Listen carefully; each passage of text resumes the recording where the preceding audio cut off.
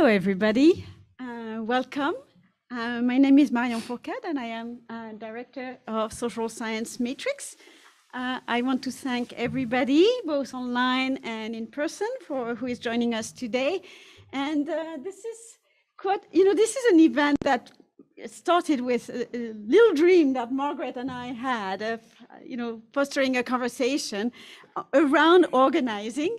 2 years down the road, I think after that, 4 years after that conversation, we finally put it together. And it is a real pleasure, because I think we have a remarkable group of scholars and activists and people who are thinking about political mobilization and political strategy and the conditions of success in political organizing.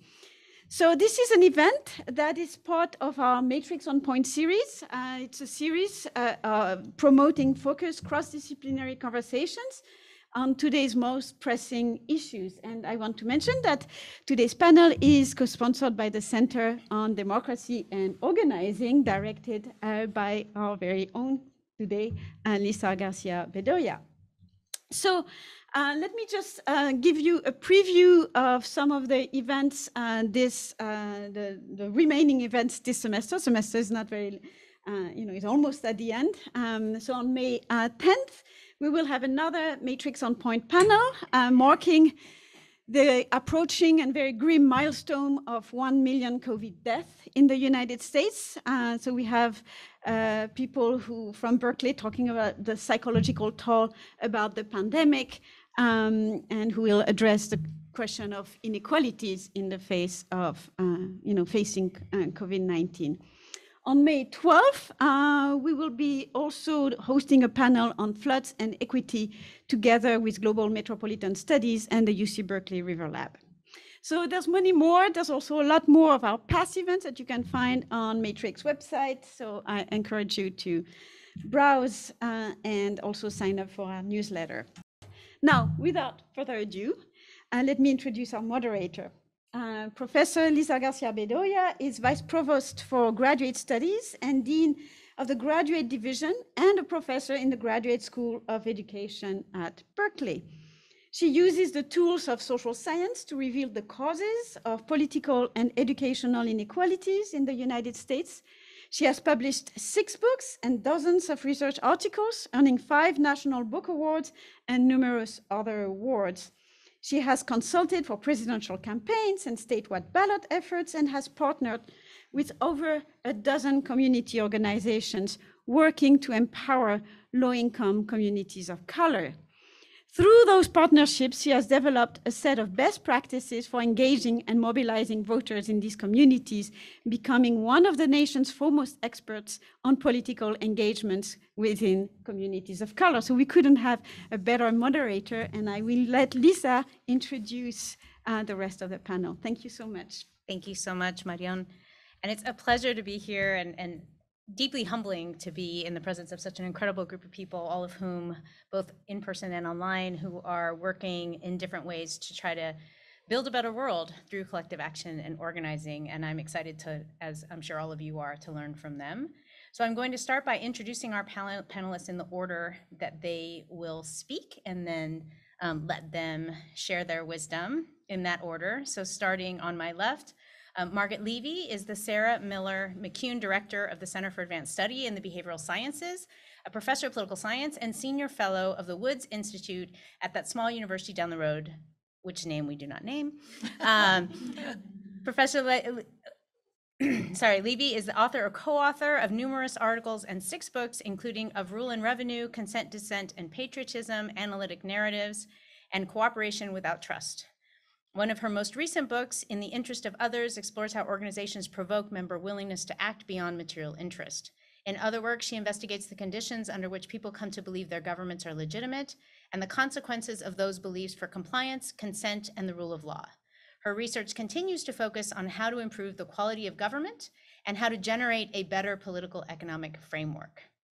Arisha Hatch is the Vice President and Chief of Campaigns at Color of Change, leading campaigns on civic engagement, voting rights, criminal justice, and corporate and media accountability. Arisha is a leader in the racial justice movement. That's kind of an understatement, but a significant leader in the racial justice movement. She organized Black People's Brunches, bringing together more than 12,500 civic-minded Black people in 2018 to discuss a host of social justice issues. Since joining Color of Change in 2012, she has championed getting payment processors like MasterCard and PayPal to ban the use of their platforms by white supremacists, persuaded Saturday Night Live to add 2 Black women to its cast and writers' room, and led efforts to remove Donald Trump from Facebook and Twitter. Her editorial writing has been published by Essence, The Root, The Griot, and TechCrunch, and she is a regular commentator on political and social justice topics for major news outlets. We have 2 panelists who are joining us virtually, Liz McKenna and Michelle Oyakawa. Liz McKenna is a postdoctoral scholar at the SNF Agora Institute and P3 Lab at Johns Hopkins University.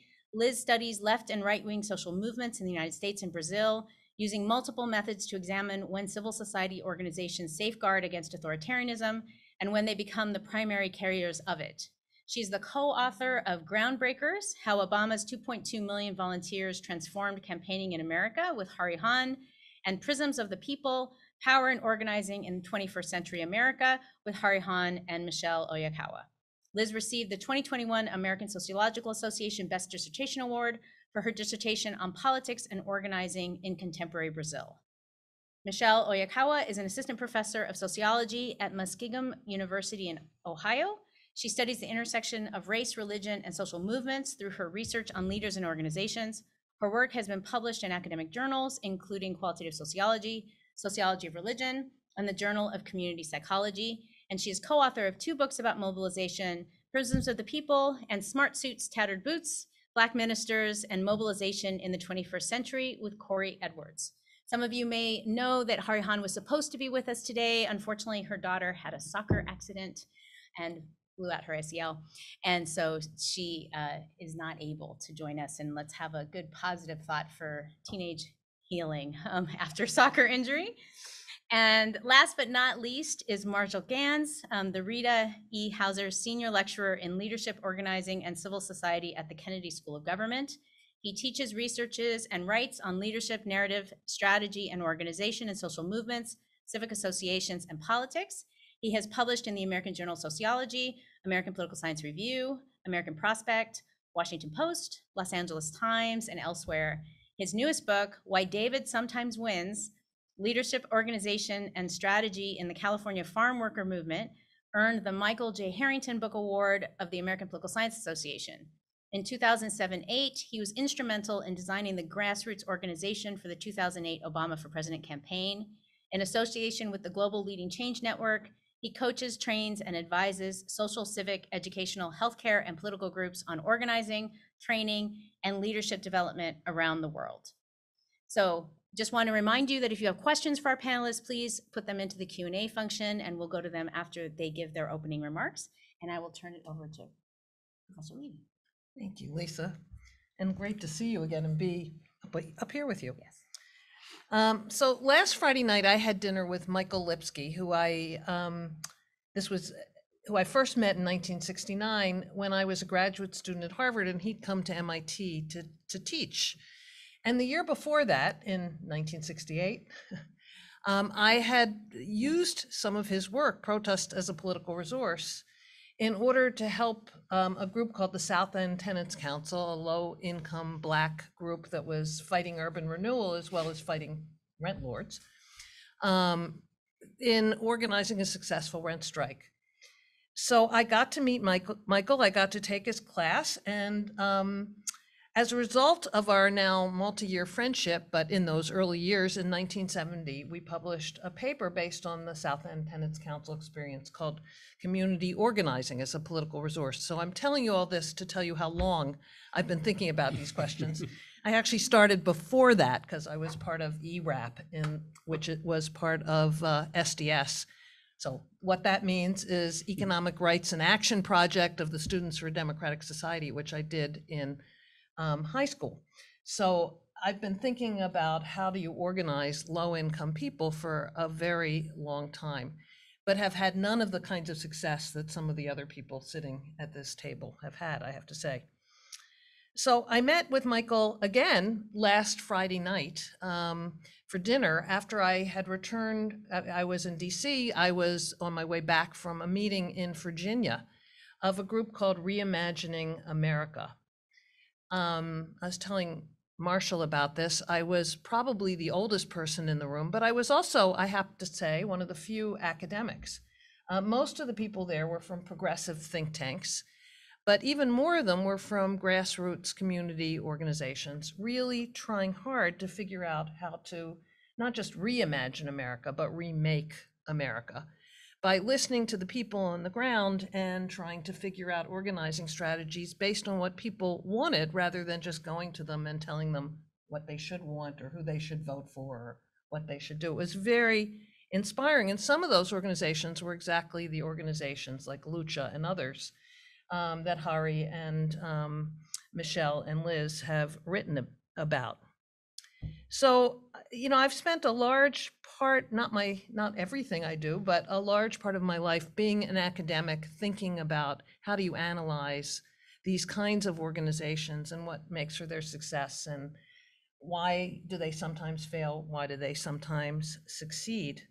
And really trying to think about the kind of power that people can build that it would be the basis of real democratic practice and change.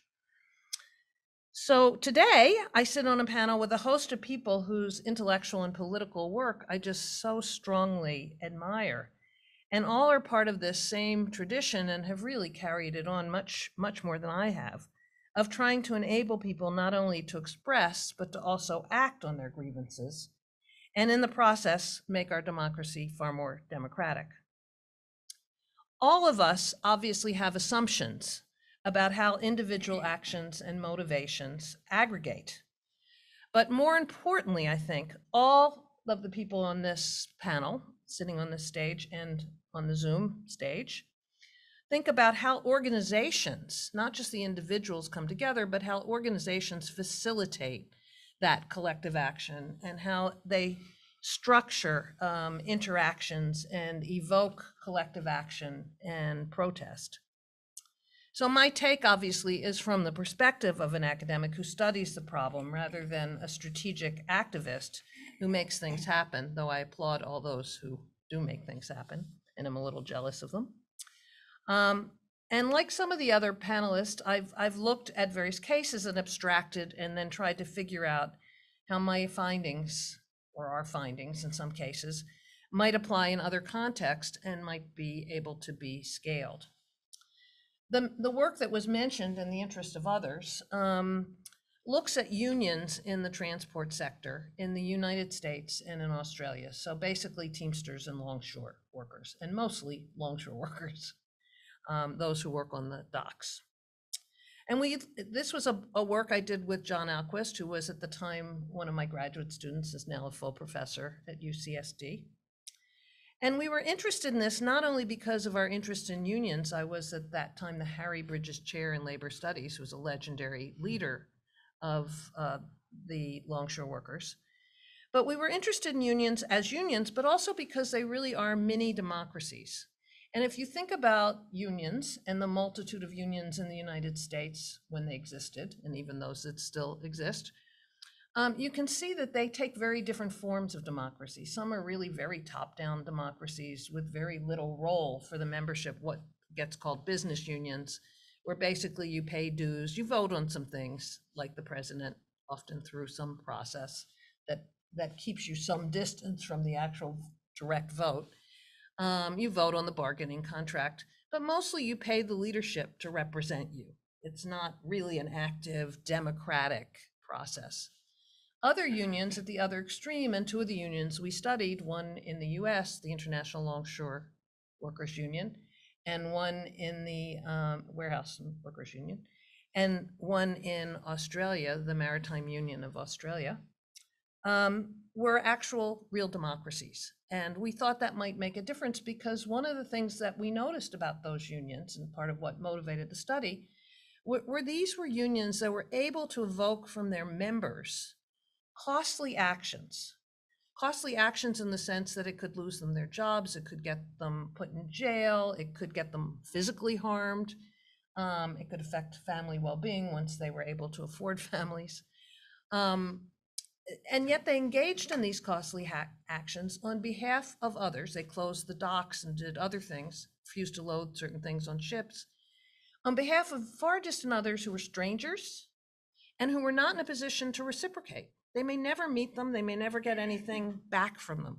They weren't other unions who might then support them, down the line on a strike. So it was a very puzzling, particularly for someone like me who had also been toying and using rational choice theory, how this could happen. This was way beyond self-interest, right? These were not people only acting in their narrow economic self-interest. So what did we discover? What did John and I discover were the conditions that enabled that to happen, which I think is getting people to act, or finding a way for people to discover in themselves ways to act in the interest of others, is a very crucial piece of how we create organizations that can actually be serious change agents, because they're thinking not just about their own private interests, but they're thinking about a larger society. And we came up with effectively 2 essential conditions. I'm going to break one of them down a little bit, but the first one were that in all these cases, these 2 cases and others that we looked at that had some of the same characteristics, the union leadership and the union were very successful in delivering what union members have a right to expect: improvements in their wages, hours, working conditions, benefits. So they got the economic benefits. They got those as well. But then there were a series of government arrangements that turned out, and they were democratic governance arrangements that turned out to be incredibly critical for enabling people to see that their interests were tied up with the interest of others who could never reciprocate, that they could act in the interest of others, and in doing so, in some ways, they were acting in their own interest, but not in a narrow way. But because if it could happen to them, it could happen to us. That kind of thinking was what really got promoted. And the governance arrangements that were critical here were participatory democracy.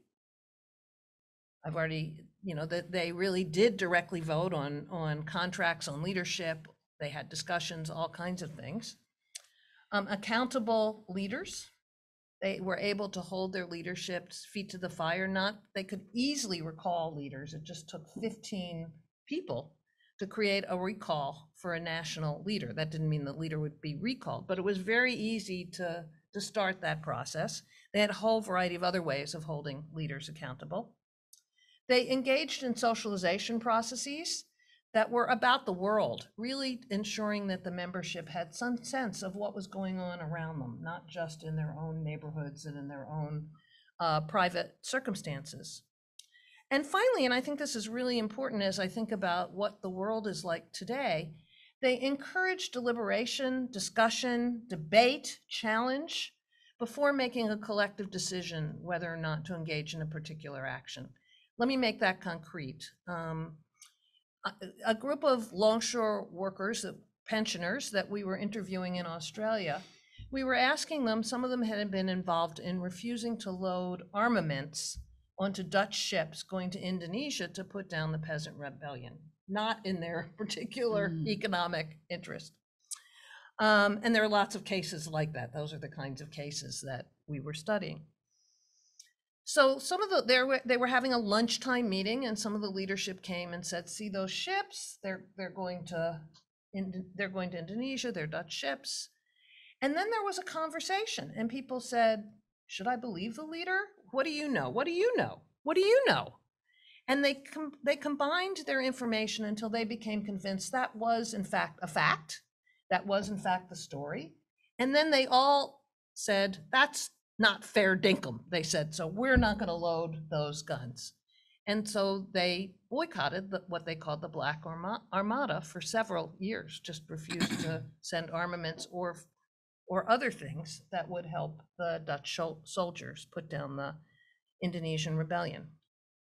Okay, so those 2 essential conditions, creating some economic benefits, providing for people's welfare so that they can think outside their immediate needs, and then creating a culture and a set of practices that encouraged thinking about others.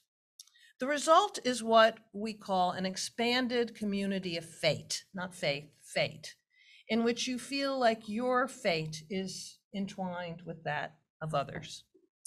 So this was a proof of possibility. It was actually possible. So in my last minute, let me raise some concerns about the model that I've just put out there. First of all, it could go the other way. Any community of fate could be used for bad purposes as well as good, even expanded. We were looking at progressive unions, but Nazism is a community of fate, not exactly progressive, clearly racist.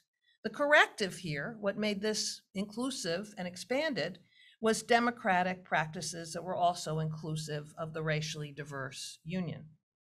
And then the other big problem, and I will end here, Lisa, is how to scale this. So one way is federated, to create federated organizations. Another is a common cause. War often does this. COVID did not.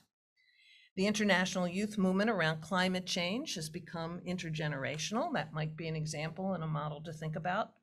But ultimately, I would argue we need change in the national governance structures, building a moral political economy, something I've been working on, that is truly democratic and that facilitates this kind of process much more broadly. Thank you. Perfectly on time. Oh, good. Thank you so I'm much. sitting next to her, so she's really signaling.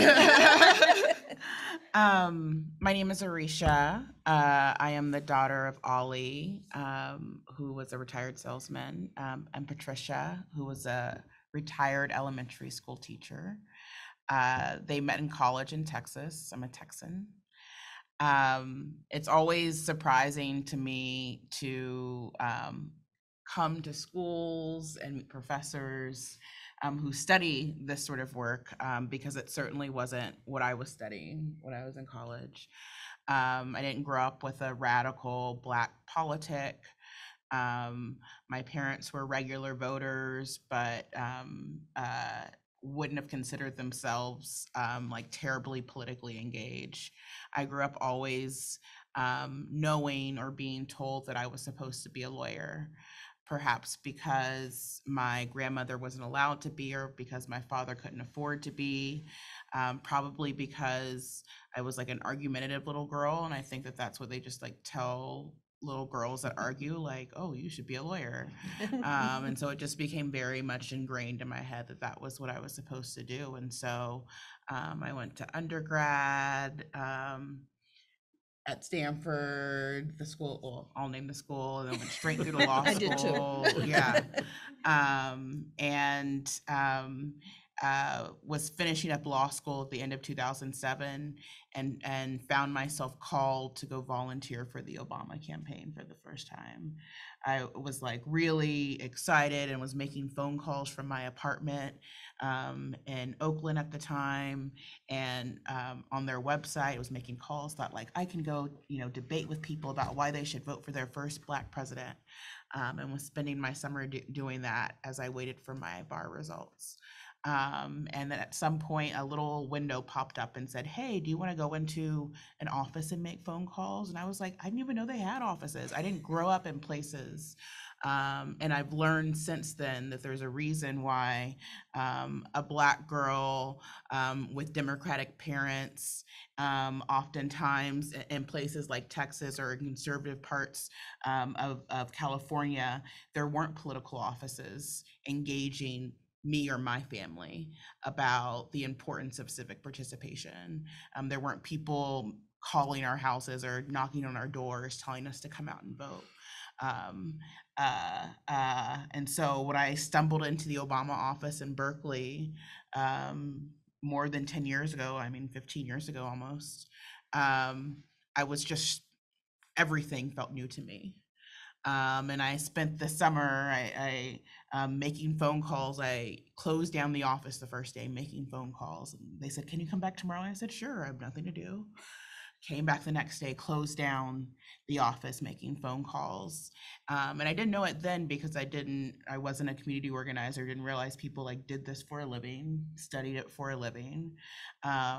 But I was like the perfect volunteer. I had like no job. I had all of this time. And I was just like willing to do whatever. And so someone sat me down, asked me out for, coffee the next day. I learned later they were having a one-to-one with me, told me their story, asked me about my story. There was a specific urgent ask. And they asked me if I'd be a part of the super team that would lead the office. And I was like, sure, I'll be a part of the super team. And then they asked me to go to this training called Camp Obama. Actually, they didn't even say it was a training. They said you're going to Camp Obama. And I spent the whole night being like, what could Camp Obama mean? And was taken off to Sacramento to go to this training and sit in these sorts of groups. And I, through that campaign, through that training, being forced to tell my story of self in front of so many people, I fell in love with community organizing. I actually couldn't imagine going back to being like a corporate lawyer, and found myself just sort of fell down the rabbit hole of this work. Years later, my parents were deeply upset that I didn't go back to the law firm, but they can thank Marshall and so many others for that. I found myself in 2012 headed to an organization called Color of Change that at the time I hadn't heard of. And I sort of came in super naive, like, hey, will anything racist happen? And several weeks later, Trayvon Martin was killed. And so my, I think, perspective is, one, as a person that's been doing Black racial justice organizing from like Trayvon until now, which I think is an interesting time period, in some ways a privilege, but also deeply traumatic time period, to be trying to build power with and on behalf of Black people. While so many have done this work invisibly, I had this, I think, privileged opportunity to do this work when more people were discussing and more of the harms that my community faces were visible. I think my perspective is also a person that arrived at an organization with 5 people and $500,000 a year, and a few 100,000 members on an email list, to now an organization that has reached to tens or 15 million people who are taking action regularly, hopefully strategic action to win change for Black people, and a staff of 150 to 200 people, and a much larger budget.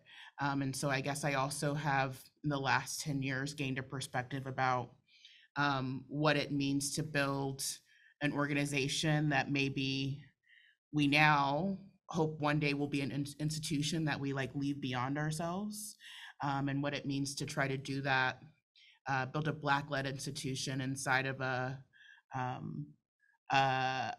political environment in which there's a lot of distrust and cynicism about institutions, in which we're watching, declining and decaying institutions. For those that don't know, Color of Change was founded as sort of a digital first organization in the aftermath of Hurricane Katrina. And for years, we believed ourselves to just have members who only want to take action online. We would send them an email and they would click on a petition, and we'd send a target letter to the corporation or political elected official that we were targeting. That would be the negotiation. But in 2016, we began to sort of explore what it would look like to have offline events. We started to host textathons, not quite phone banks, but textathons, encouraging people to turn out to vote. And what we saw very quickly was that hundreds of people would come out to any event. And as someone who was a community organizer and who had gone to events where only 5 people showed up, I understood, and we understood very quickly, like, how exciting this is, what potential there is now that we have 1 million people on our list at this point, or 2 million people on our list, to really try to move action to scale. And so we've been doing that sort of, we invested in doing more offline organizing work, and really focused on building community, building a sense of belonging, and building a big tent where Black folks and our allies can come into space with each other, build community with one another, gain political education with one another, and then take strategic action together. And so we have tens of thousands of people, neighborhood teams across the country, that most of which started with the Black Women's Brunch, who are building together, who have elected dozens and dozens of progressive district attorneys across the country, and who are finding new ways to compete for power at the local level. And I'll stop there. That's 4 minutes. Okay. Good. Thank you. Yeah. Thank you. We're now going to turn online, and I'm really hoping our technological magic works with Liz and Michelle. Okay, we're all good. I have a direct message, so I'm hoping that I'm not speaking into the abyss right now, but thank you so much. I didn't know the origin story of this panel, Mahyon and Margaret, so thank you for having the vision for it, and to Lisa and my esteemed co-panelists and all the Matrix organizers. So it's great to be back in Berkeley, although I'm actually zooming in from a rural town in Brazil where I'm doing research on some of the organizing happening in advance of this fall's presidential election here. And a little word of caveat about my internet, it's about 9 o'clock here and a tropical storm just blew in, so I'm going to do my best to channel a good organizer and be strategic and adaptive if the Wi-Fi gods don't cooperate. But I wanted to start with a quick personal reflection about the topic of the panel today and tell you, and then turn to the book that my amazing collaborators, Hari Han, who sends her regrets, and Michelle Oyakawa, and I wrote about some of the bright spots of progressive organizing in the United States. So when I was a college undergraduate, I was way less critical and insightful about the world than many of the undergrads I taught while I was a GSI at Berkeley. In that, I was completely swept up in and uncritical of methods of social change that had nothing to do with the kind of organizing that Margaret and Arisha just talked about. And then just before I was going to come to Brazil for the first time to write what I thought was going to be a totally laudatory undergraduate thesis about microfinance and how individualistic social enterprise style social change efforts were, quote, the antidote to poverty. I did one of those things that, of course, when you look back on it, you can point to it in your life as being an inflection point, but you don't know it at the time. And that was enroll in Marshall Ganz's organizing class. So I will never forget the look of, I guess I would call it peevish skepticism when I waxed poetic about social enterprise in Marshall's class. And the lens and that experience, the experience that gave me sort of the vocabulary and a framework that I lacked to understand that not all forms of social activism are alike, and they often work at cross purposes. This is something Michelle and I will talk about. So fast forward, I graduated from college in June of 2008, and the world was melting down, global financial crisis. And that's, when it finally clicked for me that what actually was when actually engaged with the practice of organizing, first with the Obama campaign, also in 2008 in rural Ohio, and then working as an organizer with economic solidarity cooperatives in Brazil. And what clicked for me about what was different about organizing from all other forms of social activism was that organizing is fundamentally about power. So it might sound like I'm stating the obvious, but when I talk to people in the nonprofit world, the foundation world, advocacy in general, I sense that when we hear or when people use words like community organizing, they're thinking of something kind of fluffy, like, oh yeah, that's nice, community engagement, letter writing, door knocking around election time, maybe the odd protest here and there. And to be perfectly honest, don't think that's an entirely unfair association, because I think many organizations and foundations in the US have totally co-opted the vocabulary of organizing, and what they're doing is actually something very different, often rapid response mobilization at best, or acting as vendors for voter turnout to national party committees and so forth.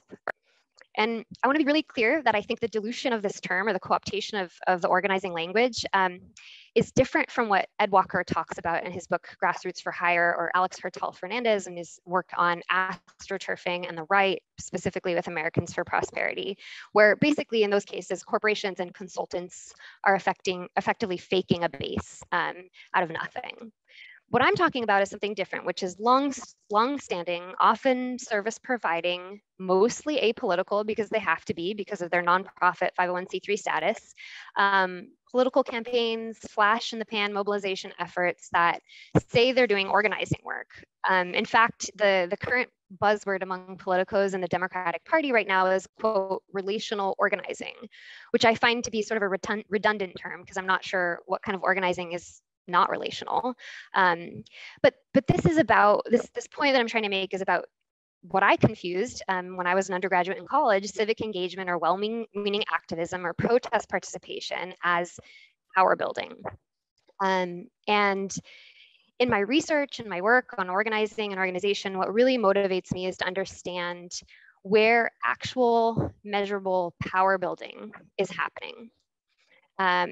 And where do we see groups building what I think it was Eric Olin Wright who first coined the term associational power, and what are they doing that helps explain their success? So that question took me to some pretty wonderful and some pretty weird places. And of course, it's happening really well on the right in a lot of places. I think, Margaret, you alluded to this. It's happening in NRA gun clubs. Ziad Munson's book on the pro-life movement tells us a lot about the associational power of that movement and how we got to the news that we received this week about the Supreme Court and Roe v. Wade. It's happening in evangelical churches, and it's happening where I am right now in Brazil, where I'm following some pretty terrifyingly effective right-wing and neo-fascist organizing and base building. But I'm not here to talk about that research. I'm here to talk about much more hopeful research about the book that Hari and Michelle and I just completed. And that is our recently published book called Prisms of the People. So I'm going to pull that up and do a very quick overview of the book, and then turn over to Michelle. So Prisms of the People, Power and Organizing in 21st Century America. And here's the very groovy cover if you'd like to add it to your bookshelf. But what we do in this project, and what really motivated it, was to study outlier cases of organizing organizations. So not the kind that I was talking about earlier, not the astroturfing, not the exclusionary right-wing organizing groups, not the kind of civic engagement apolitical groups, but ones that were really building a constituency base and wielding it for power. And we know lots and lots of research says that actually the null expectation, the most likely expectation, is the status quo. Power is so tipped, so asymmetrical that most efforts fail to produce any change whatsoever. So what we wanted to do was develop a study that looked at not, the many organizations that fall into this upper left-hand quadrant, which is they have few resources, traditional or non-traditional resources, money, people, access, and then they wield very little power. And not organizations like the NRA. This is a cover of Matt Lacombe's recent book about the NRA, where they have a really extraordinary amount of resources, access to the highest level government officials, tons of people, tons of money, tons of media clout, and so forth, and are wielding a great deal of political power.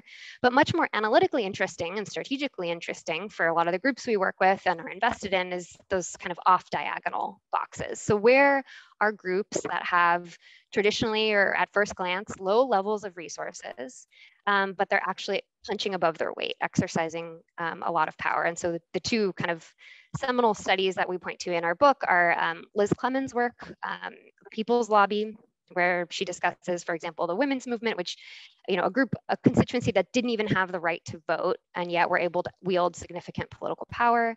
And then, of course, Marshall's work and the farm workers, and how it was that this seemingly under-resourced union was able to beat out the big Goliath, the union that had on paper all of the resources. And then, of course, there's work like Theda Skocpol's on the environmental movement, which has tons of celebrity star power, lots of money, very good public opinion polling, and yet has barely been able to move the needle on a lot of the questions that matter to them. So we were interested in the upper right-hand corner here, contemporary movement cases. I'm going to tell you one case very quickly and then turn it over to Michelle to talk. Mentioned, I think it was Lisa and Margaret mentioned actually our work with Lucha. So one of our cases was Arizona, and we started with the passage of SB 1070, which was one of the most restrictive anti-immigrant bills to pass in the country, written by ALEC, the American Legislative Exchange Council. And there was massive civil resistance in response, a 104-day protest on the Capitol lawn. High school students walked out. Prayer circles were formed. This was Arizona in the summer, 110-degree heat, and hundreds of people stayed on the Capitol lawn. But the bill still passed. It was a watershed moment in terms of the right wing taking over state level legislators. And yet, here's one quote from one of our interviewees who talks a little bit about sort of the pre-SB 1070 moment. So he said, the first thing to note was that there was relatively non-existent resistance to SB 1070 before the bill was signed. There was no even ACLU, there was no Mexican Legal Defense Fund.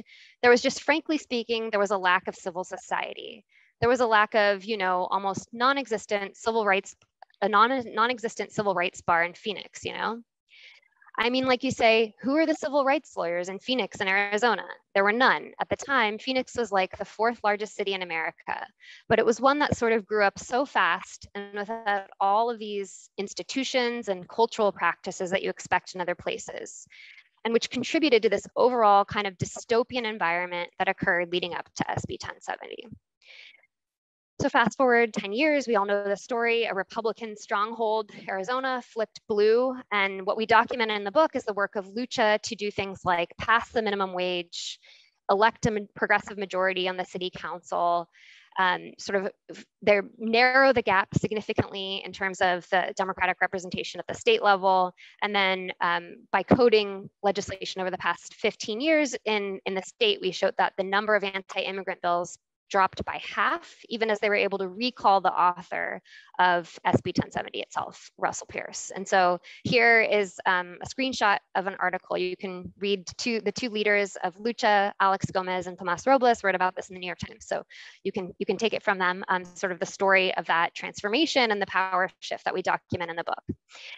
Okay, so what's the analytical leverage? What's the so what? How do they do it? I'm going to tell you very briefly what our methodological approach was, and then Michelle's going to wrap us up with the findings. But what we did was we took this approach called a most different case selection strategy. And the reason we did that is because a lot of people, and if you read the coverage of Arizona and as Arizona turned blue, it focuses on the narrative of demographic change, sort of this exogenous fact, which is that these states, there are certain states, Georgia, Arizona, and others, and the demographics are changing. And with the demographics changing, the Democrats will come to power. And so what we did is we said, okay, well, let's vary all of the things that we know in the literature, help predict movement success, like the political landscape, whether or not they're Democrats in power or not. We didn't want to only choose a bunch of Berkeley, Californias. We wanted to look at places like Arizona, Minnesota, Ohio, Virginia, which ended up bringing our 4 core cases where politics were much more mixed. We looked at population growth, economic conditions, the density of civic organizations, the union density and the membership rates over time. And so this kind of slide just demonstrates that what we were looking for was if we could set aside all of those factors that that are known to predict movement success, what could we find, what if anything could we find in these 6 cases in terms of their movement, in terms of the movement outcomes. I'll turn the mic over to Michelle and look forward to engaging more later. Thank you, Liz. I'm really excited to be here. Thank you to all the other panelists and the hosts for having me. real quick background, I learned about community organizing through my college roommate. I ended up working with Isaiah in Minnesota as an organizer. And then I decided to do my dissertation with the Ohio Organizing Collaborative, which is where I met Hari. So what I want to say, and kind of bringing it back around to how Liz started, I think it's really important to understand that a major obstacle for all of our case organizations was the entire ecosystem of organizations that they are embedded in. This has been called the nonprofit industrial complex and includes funders, political consultants, academics like us, and the whole field of nonprofit social movement organizations. This nonprofit industrial complex operates according to a set of assumptions that are often directly at odds with what we find allows organizations to build prisms of the people. The common thread is that the dominant model, by design, locates decision-making power with a group of elites that's often detached from the communities that people are organizing in. Right? So for instance, in the dominant model, building power is a matter of activating supporters for a pre-existing agenda designed by experts. To build prisms of the people, on the other hand, requires a different approach that emphasizes building trust and loyalty with a group of people who are regularly taking action together. Next slide, please. Furthermore, in dominant models of collective action, the primary strategy is to gain proximity to decision makers. However, to build power rooted in a constituency base means that power needs to come from an organized base that moves into action instead of from relationships with elites. Final slide. Finally, looking at characteristics of the constituency base, for dominant models of collective action, there's an emphasis on hierarchical relationships that are task-oriented. And what those tasks are is determined by people outside of the base, often from national organizations that are based in far-off cities from the people who are organizing on the ground. Our model calls instead for people in communities themselves to be the decision makers and to be the strategists. We call them distributed strategists. The PRISMS model requires that people in a base be committed to one another rather than to a political candidate or a particular issue. And I think it's really important to recognize and address that how organizations are funded and the expectations that they must adhere to maintain legitimacy within the nonprofit field work against what we believe is important for building prisms of the people, which is rooting power in a constituency base rather than a following of mobilized supporters committed to an agenda designed by elites. Thank you. Last but not least, the thread that seems to be running through all of our presentations today, Marshall. Thanks, Lisa. Good afternoon, everyone. Can you hear me? All right, is this all working? Good. Yeah, if you're on the planet long enough, you accumulate a lot of threads. And so that's kind of part of this. But thank you for this opportunity to have this conversation. Really been looking forward to it. It's also, for me, almost any excuse to get back to California is good. In Hebrew, there's two words for where you live. One means where you're sojourning, and the other one means where you reside. And I've been sojourning back at Harvard for a long time, but when I get off the plane here, I know where I reside. It's this state where I spent so much of my life and work. What I want to say just a little bit in terms of where I'm coming from, I've had the privilege, the real blessing actually, to get introduced to organizing in the civil rights movement in 1964 when I dropped out of Harvard to join SNCC. And after that, 16 years with the farm workers out here in California. And after that, 10 years of electoral organizing. And then introduced to the studying of organizing when I went back to school and finished my undergraduate degree, master's and PhD in sociology, which is where we met, and so forth. And what I found, though, was that my place of integration between the social science I was learning and my life experience was teaching. But it wasn't teaching about organizing, it was teaching organizing. There's a big difference teaching about something than teaching the practice of something. And so the development of a pedagogy of practice, I think, has probably been most central to the work that I've been doing, where the intent is to align pedagogy and practice so you don't learn about relationship building by getting a lecture, you build relationships. So that's kind of where I'm coming from on this. And so I want to say just a couple of words about what I mean by organizing, and also, since we're supposed to be talking about democracy. On organizing, and there's lots of different definitions, but my own perspective is that it's a form of leadership.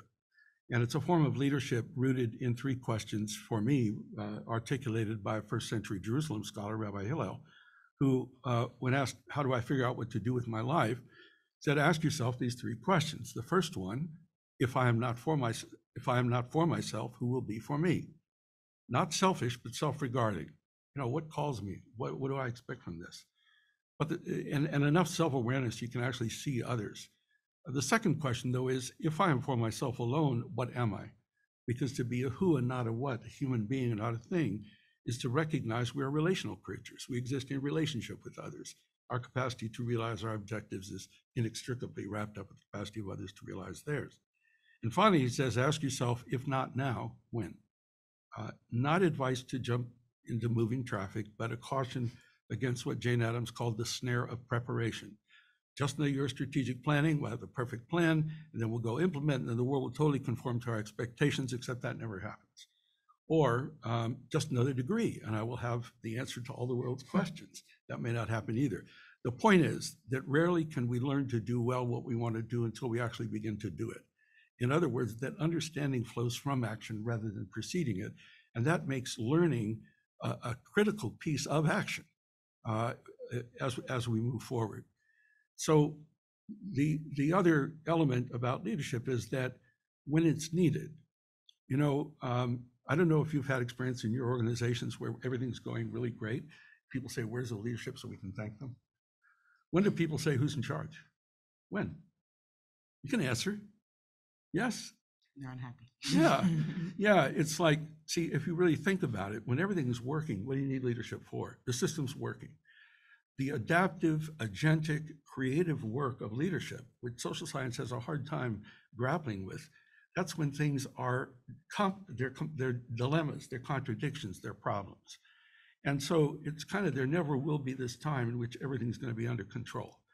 And that's something to accept, because that's a challenge to, well, do I have the skills I'll need? And that's a challenge to the hands. Can I use my resources in new ways? That's a strategic challenge to the head. And then where do I get the hope? Where do I get the courage? How do I inspire the hope and courage in others that it takes to take real risks that are involved in dealing with real challenges? And that's a challenge to the heart. So the definition of leadership that I use is that it is about accepting responsibility, because there's a choice, for enabling others to achieve shared purpose under conditions of uncertainty. So this is not a diva view of leadership, quite the opposite. It's about enabling others to achieve shared purpose. Now, organizing for me is a particular form of leadership that begins by asking first, who are my people? Not what's my issue, who are my people? Who is the community with whom I am engaging in this work that we're doing? Then secondly, what is the change that they need, that they want? What's the lived experience here? What's the hurt points? Where's the hope? Not because I did a survey and I know better what's in their interest, which means engaging with people. And finally, how to work with people so they can translate the resources they do have into the power that they need in order to create the change they want. So it's not about serving customers. It's not about selling products to customers. It's not about providing services to clients. It's about building constituency. And literally, the word constituency comes from the Latin constare, which means to stand together. It's to bring people together, to stand together, learn together, decide together, act together, and hopefully win together. Now, so that's kind of the basic approach that I take to organizing. Now, when it comes to democracy, so it's about people, change, and power, or people, power, and change. Now, democracy is supposed to be a form of collective governance based on each person's equal voice, as opposed to the extent of each person's property, status, race, religion, gender, education, or profession. In other words, it's based on the idea that each person has the value, has equivalent value, equal voice. Now, in terms of thinking of democracy then as a practice, See, for me, organizing comes together in this way. If you understand democracy not as something we have, but something that we do, in other words, a form of practice, not a thing, but a way of doing things, then it turns out that's what organizing is really about. That organizing is not about protest, that's a tactic. Organizing is not about lobbying, that could be a tactic. Fundamentally, it is about practicing democracy. It is about bringing people together to exercise shared voice and to work together to accomplish what they're set out to do. And from my perspective, it's rooted in 5 basic human competencies that we all have, which is building civic relationships. It's about learning how to translate values into the sources of our motivations through storytelling. It's about turning what we have into what we need to get what we want, i.e. power, through strategizing. It's about structuring our work with each other so that we can coordinate, learn, develop leadership. And finally, it's about action. It's about actually changing facts on the ground, whether it's votes in a ballot box, people in a meeting, or whatever it might be. Now, if you think about from this perspective, the crisis in American democracy, which we've been talking about, is that what we're in the midst of, it seems to me, is an acute erosion in the power of civil society to access democratic government via citizenship in the form of equal voice, to restrain concentrations of private power via ownership in the form of wealth. In other words, citizenship versus ownership. Is our governing polity based on equal citizenship? Is it based on unequal ownership? Sid Verba, the scholar of voting and political participation, argued that liberal democracy is really an experiment to see if equality of voice can balance inequality of resources. And that's sort of the deal.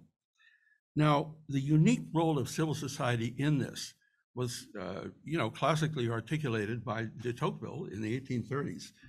And what he was talking about was the power of association, okay?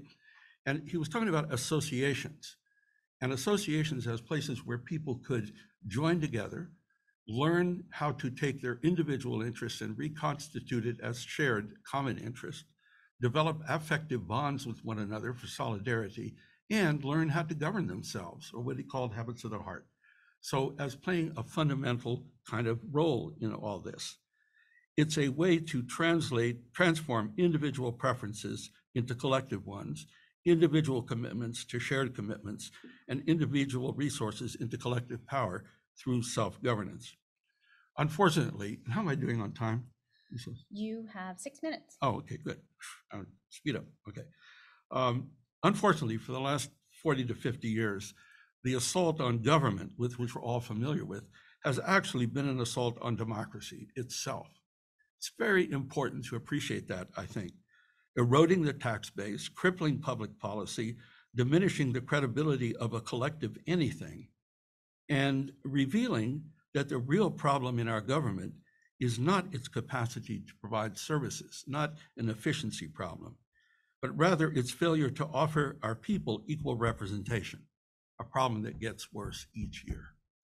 And all this time, we keep coming up with alternatives to democratic government, contract out, social enterprise, so on and so on, rather than actually, or efficiency, rather than think about the representative mechanism itself is radically broken. And I say that not because like, oh, that's such a big thing, we can never deal with it, but rather to understand so we can diagnose what we need to do. Understanding, now what am I talking about? Well, first we have that well-known array of institutional or constitutional problems that go all the way back to the 3/5 rule, where a white voter their vote could count 1 3/5, the 3/5 being the counting of an enslaved person. Right at the very beginning, one vote was not equal to another vote. And that has persisted, and if anything, gotten worse. The incumbent design districts that are not competitive, so we don't have that going on.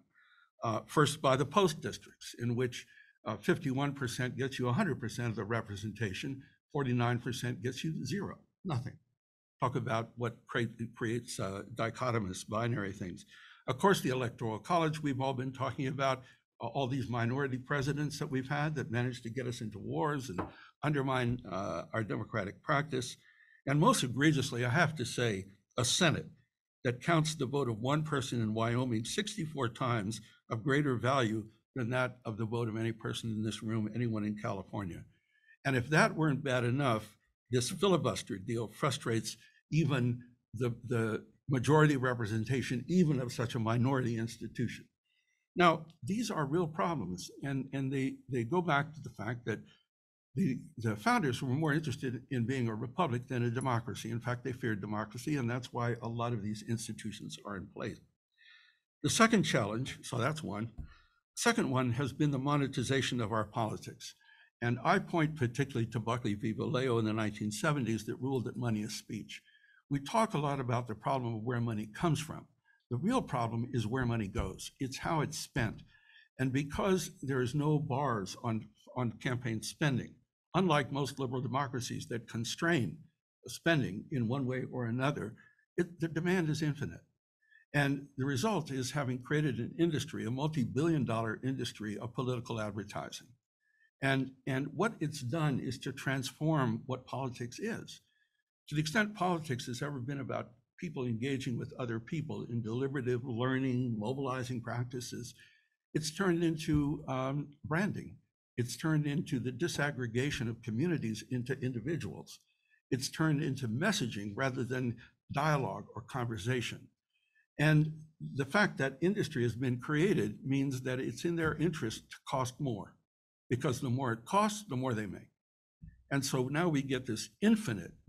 The only way we can participate in politics is you got to give money to this one, give money to this one. I sort of stopped because I just didn't want to keep fueling the consulting industry. I wanted to try to do something to bring back some sort of control. And finally, and these points have been talked about, is civil society itself, in which membership-based self-governing associations are replaced by donor-based, nonprofit, top-down firms that actually extend the power of wealth even more by colonizing civil society through their 501c3s, their foundations, their high net worth individuals that actually claim the right to be heard. Okay, so what do we do about it? I'm reminded, oh, can I have one more minute? I got to tell this one story. All right. I'm reminded of the story that Will Rogers, the comedian in the 1940s, he called a press conference in the beginning of the Second World War. And he said he had the solution to the problem with the German submarines, the U-boats. Oh, so a bunch of press came. Well, Mr. Rogers, what's the problem? What's the solution? So, well, here's all we have to do. What we got to do is boil the ocean, and then they'll all come to the top, and then we can just shoot them. I said, but Mr. Rogers, how do we boil the ocean? He said, I gave you the answer. You work out the details. Mm-hmm. So I don't want to be in the position of saying just work out the details, because it's a lot more. So I want to mention three things. First is I think we have to go back to basics. I think it's as primary as those 5 practices that I mentioned at the beginning, which are things all human beings can do.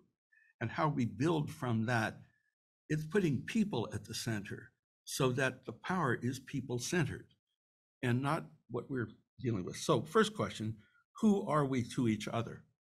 Who are we to each other? What does it mean to be in a civic relationship with other people? What does it mean to be equal members of a polity? Now, we have many identities. We have many distinctions. What is it to share a civic identity? What do we even mean by that? The relational work, there's narrative work there to do. There's multiracial work there to do, to even come to terms of understanding that as a moral foundation. The second is about relearning how to govern ourselves. You know, my students have no idea how to have a meeting. Maybe that's just my students. That sounds trivial. But the reality is that when you get together with a small group of people and it turns into a disastrous experience, then what does collective action even mean? I mean, maybe this is only my students, but I think that small group work is often disastrous. And, you know, I say, we're going to form teams. Oh, no, we don't want to do that. It's really ironic because it is the fundamental form of self-governance. And if we don't experience democracy in a micro, immediate way, what are we even talking about when we're talking about the macro? Most of us spend our lives, as Elizabeth Anderson, the philosopher at University of Michigan, argues, in what she ironically calls communist dictatorships. Entities governed from the top down, in which we own nothing, and in which we're told what to do. and it even goes into our private lives. Now that can be a nonprofit structure or it could be a for-profit structure. They're still firms. They are not associations. They're not organizations that build democracy. So, and I just want to say in that regard that, okay, last thing, I need the hope part, right? I get the hope. Okay. The real challenge from my perspective is how to restore people-centric sources of collective power. Now, what does that mean? Traditionally, social movements have played a major role in doing that in our history. Dan Schlossman has a wonderful book about when movements anchor parties that shows the way in which social movements have influenced parties. And it's been this kind of dance from outside inside. Now, the question is, what is the social movement? We have lots of movements around, different kinds. They're all fragmented. They're about different issues. I'm for fish, he's for trees. How do we turn that kind of energy into the transformational energy so that we're able to mobilize enough power to trump the veto points so we could actually begin changing these institutions? Young people are a critical source of energy. It was in my generation. I believe it is in this one. Racial justice claims, gender justice claims, economic justice claims, the critical challenge of the climate crisis. So my question is, why people talk so much about polarization? The polarization all occurred on the right. The polarization was the radical polarization of the conservative movement in the Republican Party. If you look at the rest of like Democrats, didn't move that much.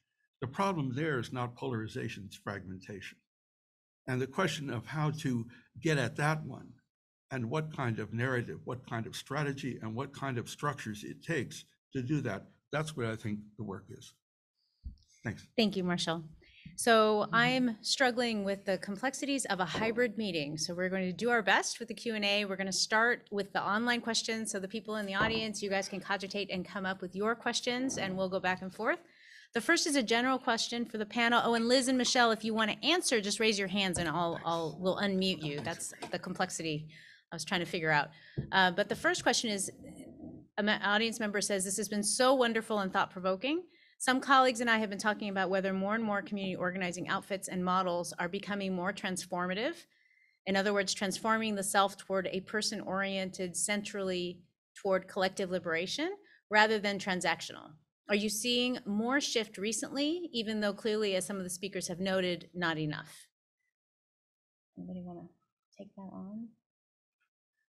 I think they're essentially asking, are we moving more toward that broader picture than just tactical, right? Or just kind of one-off? There's elements of it, I think. I think the question is, how do elements of something become a dominant current or a dominant wave?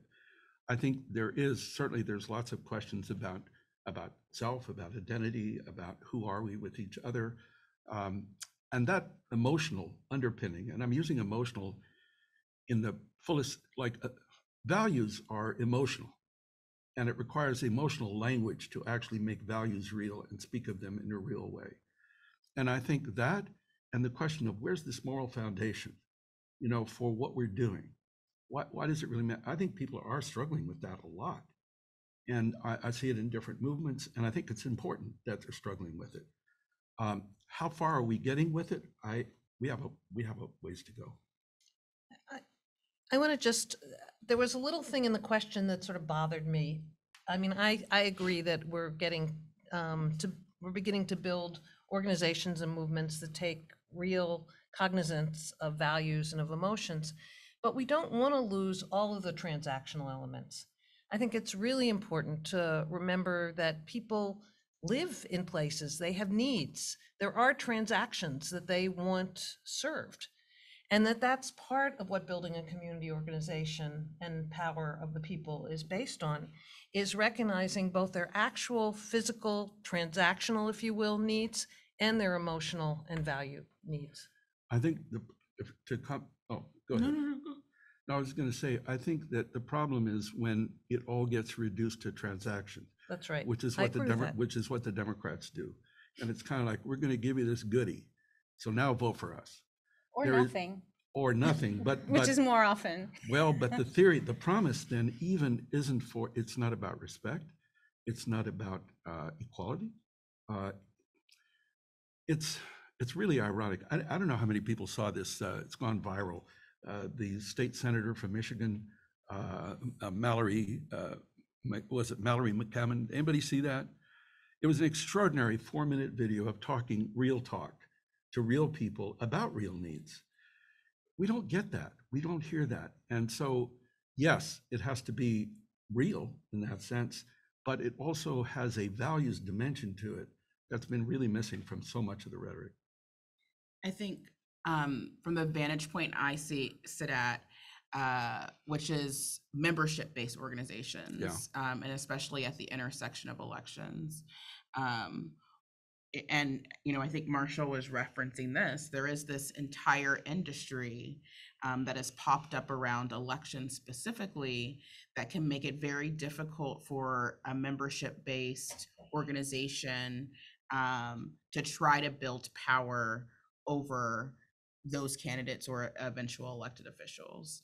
And so as running an organization like Color of Change or Color of Change PAC, which is trying to elect people, but will also like call them out when they're not adhering to the things that we wanted them to do, for a certain set of funders, that is not work that is funded, which is fine. That means we have to find our own sort of set of resources and things, but the result is that there's an industry of these sort of pop-up organizations. Liz also sort of represented them, talked about them a little bit, who spend a lot of money and show up very loudly for very brief periods of time for some people.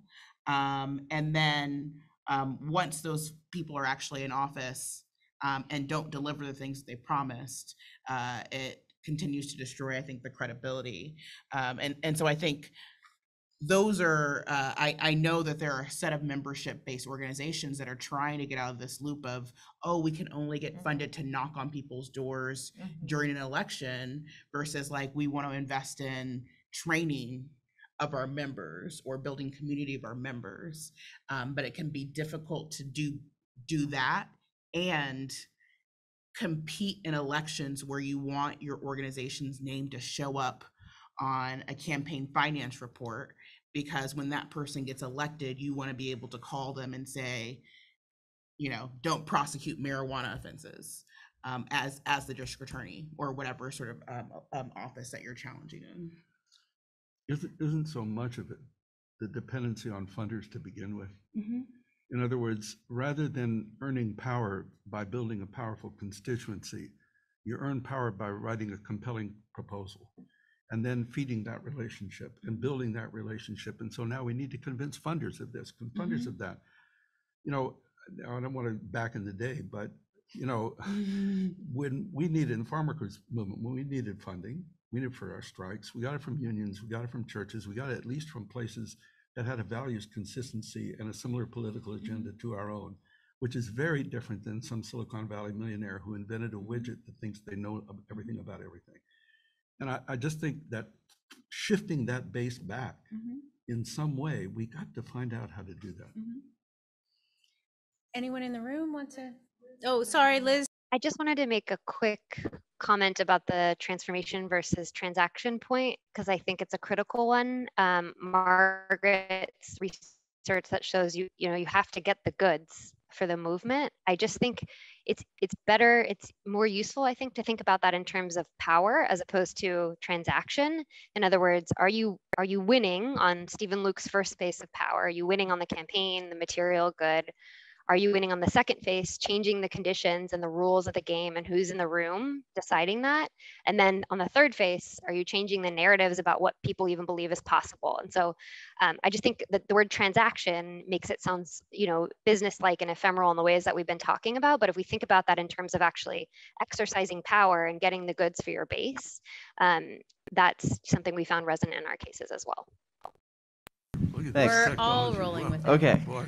thank you. Well, I wanted to ask about the impact of technological change. And I want to ask about it. It used to be you had a job as an organizer, you would meet with people, you would have to do some homework, do some reports, all that.